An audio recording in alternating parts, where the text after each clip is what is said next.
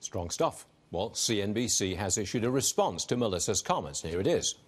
They say, "That's laughable. But we take notice because as the fastest growing network in prime time, we're always on the lookout for high quality comedy writers and actresses." Melissa is with us now. That was a slam on you.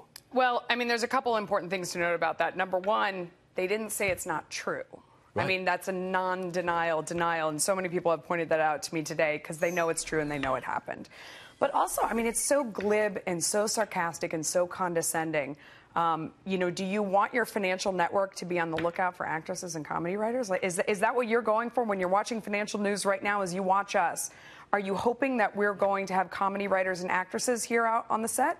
Or, you know, are you looking for someone who's on the lookout for your money? Did you